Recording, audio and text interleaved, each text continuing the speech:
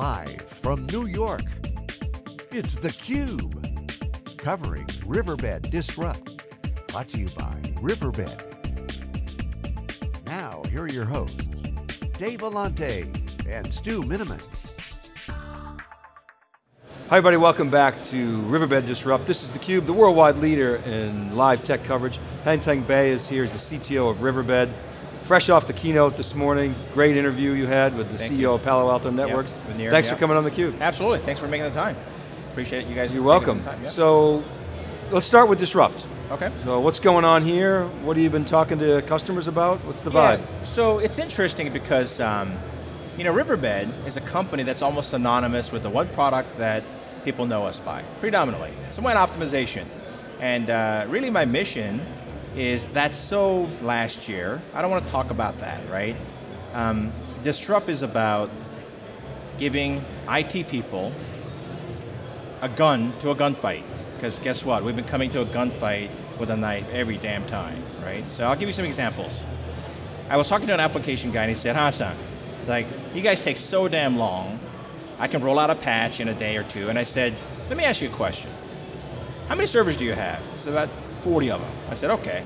If one dies, anybody going to notice? I said, probably not. I said, you know what happens if the backbone dies?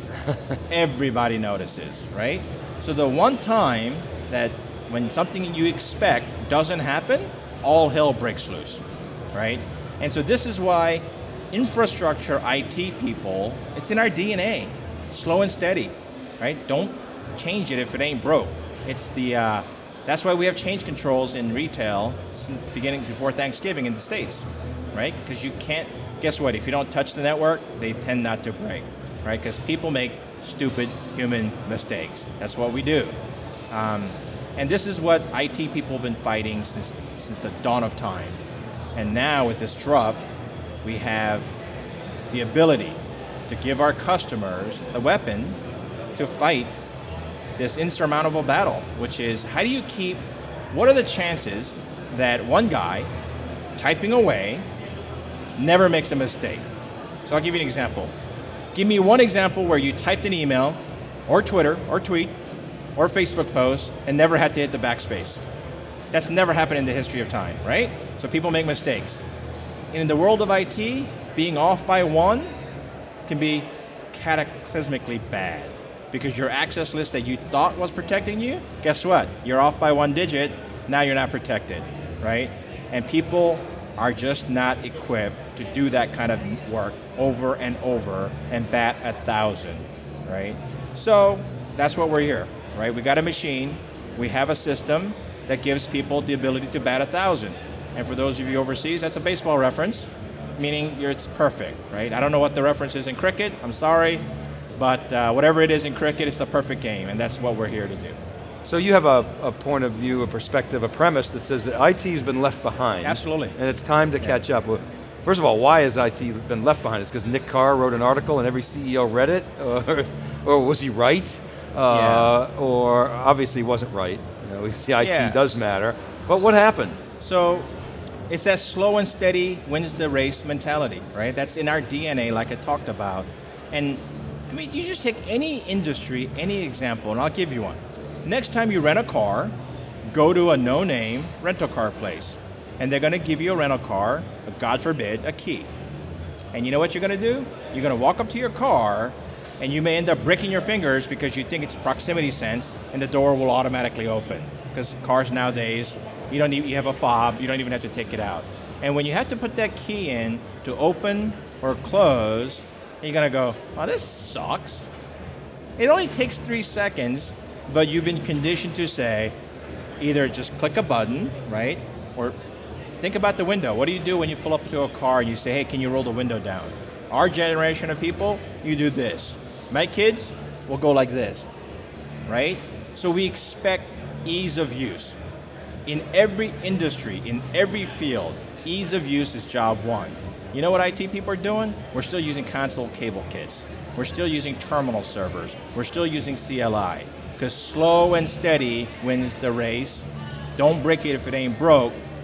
But social media happened. And business said, I can't wait for you.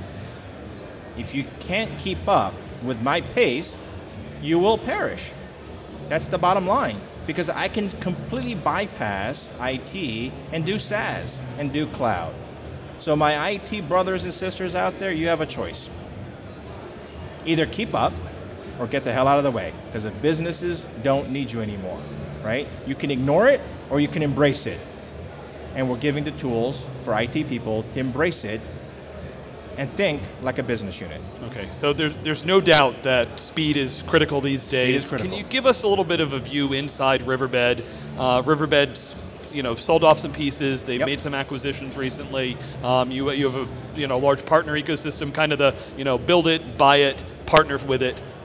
How do you view it, kind of the code base and APIs? Yeah, so I think some of the, given the choice, I'm a technology guy, right? So given the choice, I like more technology.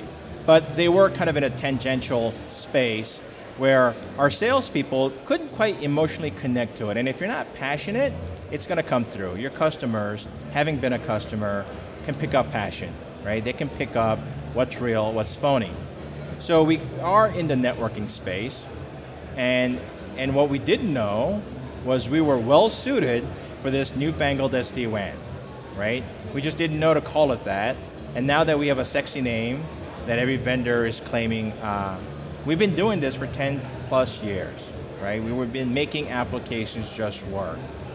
And if you boil it down with all the acronyms and all the technology, it still comes down to, does my application work where I am, in a way that I want it, in the time that I want it to take? If you can answer yes to that, that's what SD-WAN says, and that's what we've been doing, so. Let's talk about I want to challenge that a little bit, and please, give us a little bit more to unpack that, because absolutely I'd agree, Riverbed, from a networking standpoint, has looked at application from day one. Sure. I remember I worked with Riverbed, a decade ago, working at replication solutions, and if I can shrink that pipe, that has huge ramifications.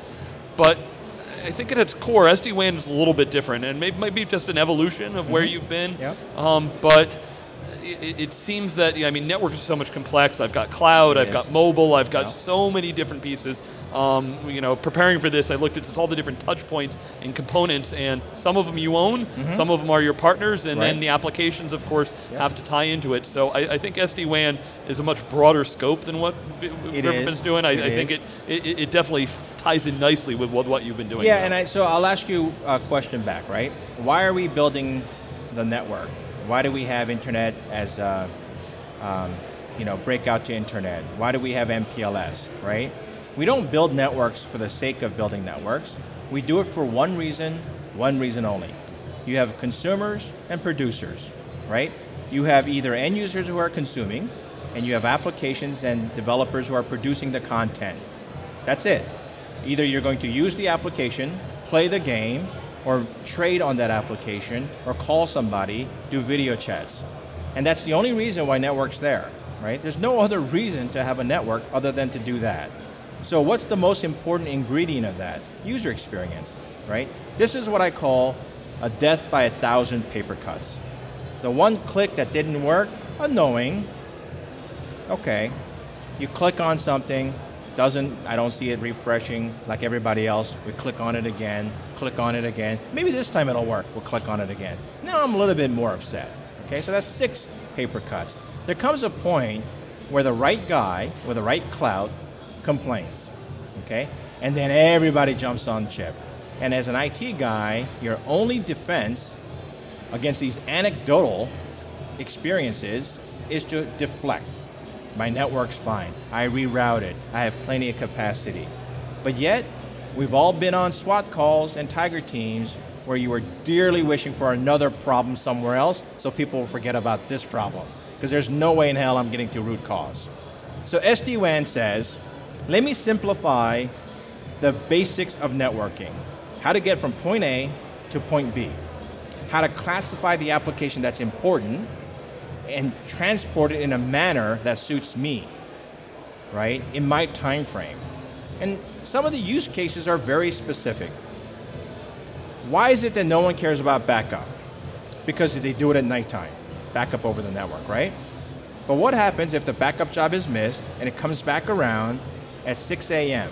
Now it's 10 o'clock, all hell is breaking loose. Why? The backup is occurring. It's filling the pipe, okay? In the world of SD-WAN, that cannot happen, ever. Because in the world of SD-WAN, you say, backup, you must use the internet, you must have low priority. All the time, every time. So now we have this living, breathing network that can accommodate where BUs and the users can impose their will on the router, right? That's SD-WAN in a nutshell. As a user, I'm going to impose my will on the router to say, no, I don't want to go that way. I'm important, I want to go this way, right? So SD-WAN finally gives us that dynamic nature to the network. All right, thank you, and I appreciate that, and I totally agree. So a little bit different question though. I loved what you guys are doing with the cloud. You've got partners, we had Microsoft on our program, you've got a partnership with IBM, Amazon's there. What's to stop some of those big cloud guys of just building this into some of their software where it's good enough to take away the secret sauce from Riverbed? Absolutely, so that's a perfect question to my next. So SD-WAN and the application working, it's all about ingredients, right? You're baking a cake, you need ingredients. What happens if you take one ingredient out? The cake's going to suck, right? So if you take sugar out, cake's not going to taste so good. So to make this application work in any place, from anywhere, from any user, to make it just seamlessly work, one of the things that we have to overcome is the speed of light. So, and you can Google this, about 4 years ago, there was a scientist who said, hey, these neutrinos flew faster than the speed of light. You might. I do remember it. And they said, we don't think that's possible, but we reconfirmed our data, and it's true. We need some help to understand how the fundamental laws of physics was violated. Neutrinos flew faster than the speed of light, right? And they said, we need help interpreting this data. And it turned out to be a faulty cable. It was a faulty fiber cable that was almost dead, but not completely dead, right? So it turns out speed of light is still the same. And this poor guy who asked for help was run out of town. He got fired from CERN, okay? And yeah, I mean, if you're going to go against Einstein, you better have some extraordinary data, but he didn't. But he did ask for help. I mean, he asked for help. He didn't say, I found a new way. He said, I need help. And he still got run out of. So, my answer to you is, cloud vendors can absolutely do that, and they should.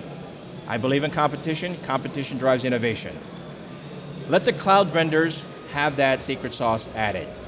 What they can't do is get the application to the user faster, because they still deal with the speed of light. We trick the application because we go deep into the application and make it go faster, right? So we are kind of suspending this speed of light problem by overcoming the chattiness, right? That's the secret sauce of what we do. And so as a result of that, if you can do that, so steering is the first ingredient, encrypting it with IPsec all the time, every time is second ingredient. The third ingredient, and maybe the most important, is applications have to perform. And that's what we're about, right?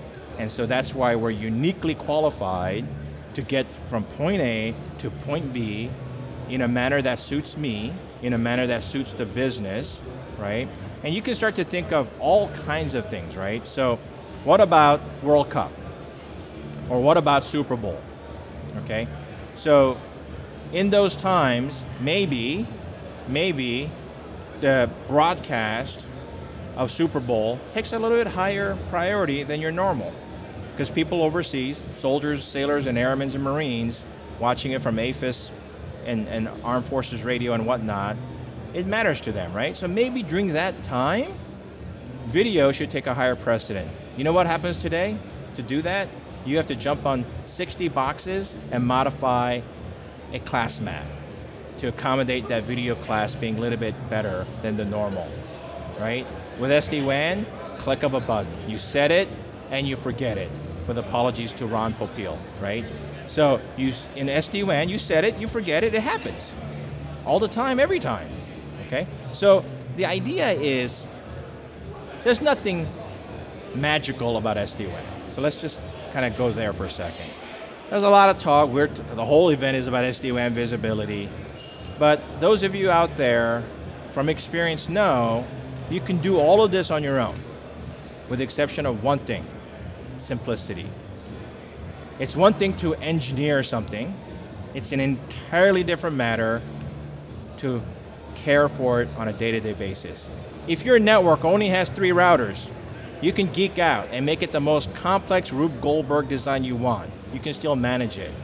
When it's 30, 50, 60, 100, 100,000, 10,000, 30,000, you have no chance. Well, this is the thing about, the other thing about cloud is scale, right? It's given us scale or die, and with scale comes complexity. So, so the last question for you is, talk about scale. Why is it so hard? What things should people think about when scaling, and how do they deal with that complexity? That's like 6 questions in one, but have at it. So I'll kind of go off the reservation here, and you got to think about your ass. Okay, and you're looking at me like, what did he just say? So there's 2 camps, application guys, network guys, right? Let's just say, my network, my ass, my app, my ass, right? If one of those 2 don't work, it's your ass. Turns out, that's a great mnemonic, because that ass is about agility, stability, security, okay? So, if you have agility, you can keep up with the business. You don't have to be the downtrodden guy, the Debbie Downer that says, I know that's a great idea, but it's going to take me 6 weeks to get that up and running. 6 weeks? I mean, one tweet that goes viral overnight, you're talking 6 weeks, right? That's agility. Stability. What's stability about? Why do we have these brittle and complex change controls? People make mistakes. We're so deathly afraid of making that change because it's a complex ecosystem, right? And the unintended consequences are too big for a human to comprehend. We've gone past that stage. So stability, let the computer do it, because you know what they do great? Menial tasks, they never fail. So let them do that, okay? So security is about, yes, what Nir talked about with having a platform where security matters, but let's start with the basics. Let's make sure content filtering for not safe for work happens all the time. Let's make sure that a trusted partner in the cloud like Azure and AWS gets preferential treatment to Facebook, unless you're in marketing, because then your critical app is Facebook, right? So all the things that I just talked about, the agility, stability, and security is what allows the IT guys to finally step into the 21st century, finally put that console kit down and say, everyone else is swiping on tablets except for IT guys. We're still CLIing it, right? So now I'm saying the time has come. That's what Disrupt is about. Disrupt inertia. Disrupt what you've been doing. Just because you've been doing it for 20 years doesn't mean you've been doing it right for 20 years, okay? And we finally have the technology that says, we'll free you from this tyranny. That's it. Ain't broke, break it. Wow. That's, a lot of people are going to have trouble getting their minds around it, but people are starting to accept that change is here and change is inevitable. Hansang, thanks very much for coming on theCUBE. Thanks for your time. Really great to talk to you. Thank you, absolutely. All right, you're welcome. Keep it right there, everybody. This is theCUBE. We'll be back from the Big Apple right after this short break.